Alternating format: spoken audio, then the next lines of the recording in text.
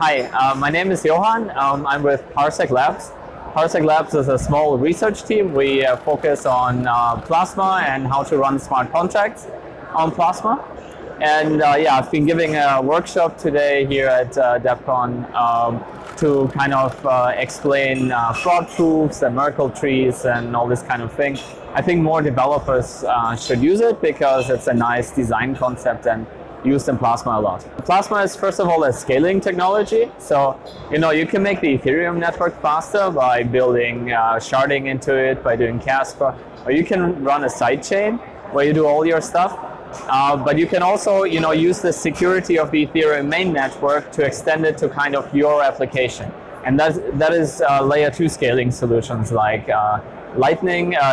state channels, and Plasma Cache. So Plasma works in a way that there is an operator or a set of operators, and they just collect all your transactions that you have. It can be many thousand per second, and they Merkleize them together, so they hash them together and just submit 32 bytes, the Merkle root, into the Ethereum chain. And then there is a specific setup in the smart contract on Ethereum that makes sure that this chain is always kept clean and that the operators don't do any mistakes with the transactions. If they do, it's very easy to submit a transaction and prove them wrong, and then they will lose their deposit and you will still keep your money. When the Plasma paper was described last year, it seemed like you can build like one big Plasma chain that does that kind of satisfies the needs for all. And I think that has changed a lot, specifically because no one has taken the task to implement this Plasma chain. And then Carl and Vitalik, they started the Plasma Implementers Call in January to kind of research and to make a smaller version of that. So MVP, minimal viable Plasma, was proposed, which takes away all the chains of chains hierarchy and just tries to implement the smallest possible thing. And that is actually very close. I mean, we can touch that in the way that you can go to the Go repository, you can deploy a bunch of contracts and start their node, and you have a Plasma chain that is working and running. There is still research going on some grieving attacks that can happen. So for example, when a transaction is in flight, so it hasn't been mined in the Plasma block yet, but just sent, and then the operator starts withholding, it's called a limbo transaction, then it's not clear who should receive the money, the sender or the recipient. It's not as simple as on the main network, right? These areas are still in research. But if you don't have such specific requirements, you just want a chain where you can send 1 million of transactions, I think this is ready. Everyone can go and either use a Plasma implementation from the few projects that have good ones and use it for themselves, it's all open source, and build it into their dApp. Or you can wait until maybe there's projects that try to create like a common good Plasma chain, which means everyone can come to their Plasma chain, not only one exchange or something like that, and deploy contracts or send transactions. And with Parsec Labs, we're trying to do something like that for smart contracts. So we want to create a public good Plasma chain everyone can come to, deploy their smart contract and run their application much cheaper than on the Ethereum main network. Answer the question, how far is this away? I think, as I said, like the simple Plasma, just using it for one application, is really, you can touch it and you can implement an app right now. If you want to start a business, it's a good time now. And you can have it up in 2 or 3 months. If you want to have like very specific edge cases covered and public good infrastructure, maybe half a year, but I think it's much closer than most people think. I think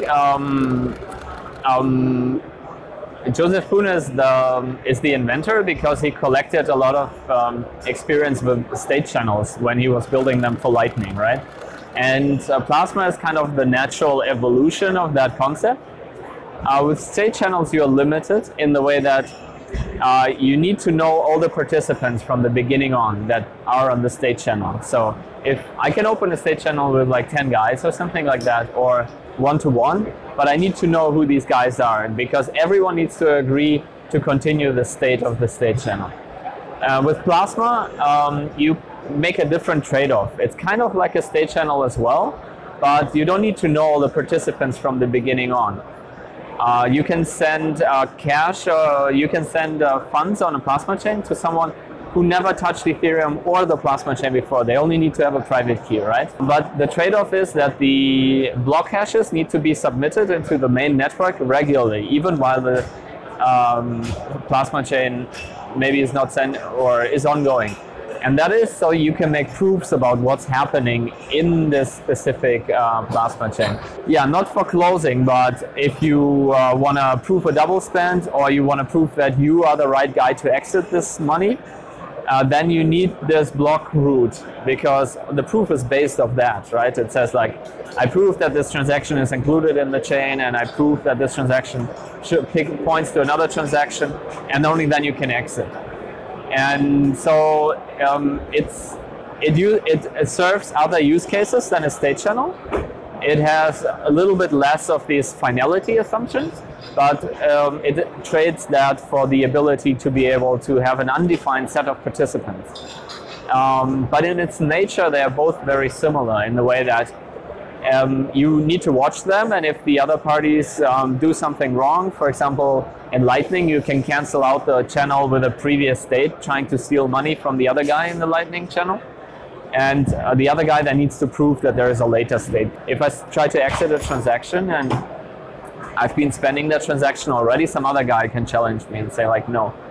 And yeah, they are similar in nature with different trade-offs, I would say. Plasma doesn't necessarily need a consensus because there is crypto economic incentives for the operator to not make any mistakes. That is good because you can run like a huge chain and just do it on one computer and stuff like that. You don't need to trust it at all because it's kind of protected by the Ethereum miners, right? So you don't need to run it with a consensus algorithm at all, but you can if you want to have additional security, for example, in terms of data availability.